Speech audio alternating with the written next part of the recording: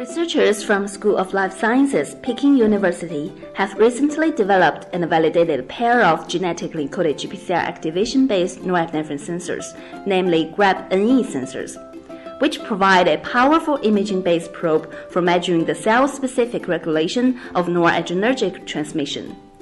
This study was led by Dr. Yulong Li's group located in Luzhihe Building of Peking University.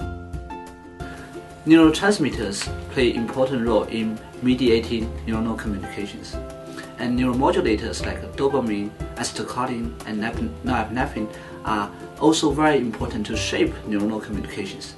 But it's always been difficult to study these neuromodulators, especially in the living brain with a cellular resolution and with chemical specificity. And here, our group designed, generate, and validate a genetically encoded norepinephrine sensors that enable us to measure norepinephrine in a number of model organisms in vivo. And my student Jesse will talk about details of our approach and our validation in a number of different systems. And as you can see, these new genetically encoded norepinephrine sensors really have good sensitivity and specificity and enable us and hopefully the whole neuroscience community to study norepinephrine using this cutting-edge new tool. Norepinephrine is a key monoamine neurotransmitter in the central nervous system and peripheral organs of vertebrate organisms.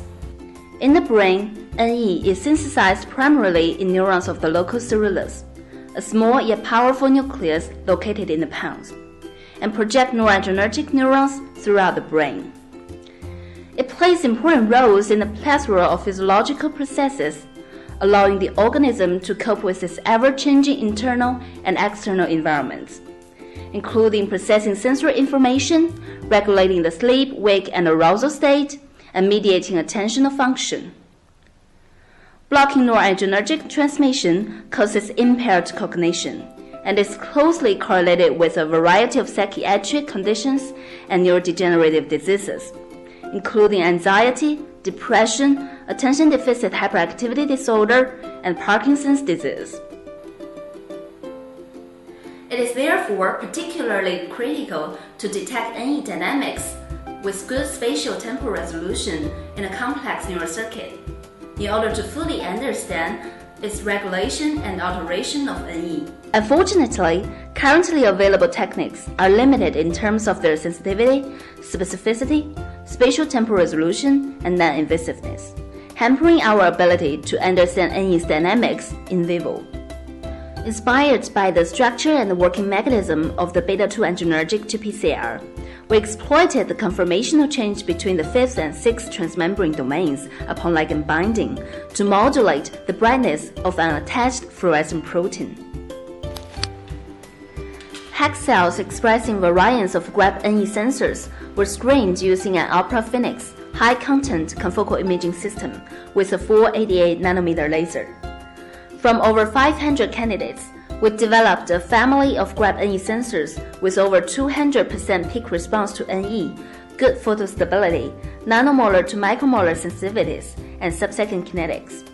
Notably, the medium affinity version GRAB-NE1M shows a 350-fold higher selectivity for NE versus dopamine. We have demonstrated that viral mediated expression of GRAB-NE sensors were able to detect electrical stimulation evoke NE release in the locus coeruleus of mouse brain slices. In in vivo experiments, expression of GRAB-NE sensors were able to detect lumin-evoked NE release in the midbrain of live zebrafish, as well as optogenetically triggered NE release in the LC of freely moving mice. As the hypothalamus receives vast noradrenergic projections, we are interested in using the GRAB norepinephrine sensor to track norepinephrine dynamics in freely moving mice during distinct behavioral paradigms. After injection of the GRAB norepinephrine 1M sensor in the lateral hypothalamus, we performed fiber photometry recordings in freely moving mice during distinct stressful and non-stressful conditions. You can observe here that during the tail suspension test, in which the animal is lifted by the tail into the air, which is very stressful, we see robust increases in fluorescent signal. We also observe fluorescent signal increases during a force test, but not when the mouse is in contact with peanut butter, which is rewarding. As you can see from the trace, once the animal is no longer in the air, fluorescent signal decreases back to baseline.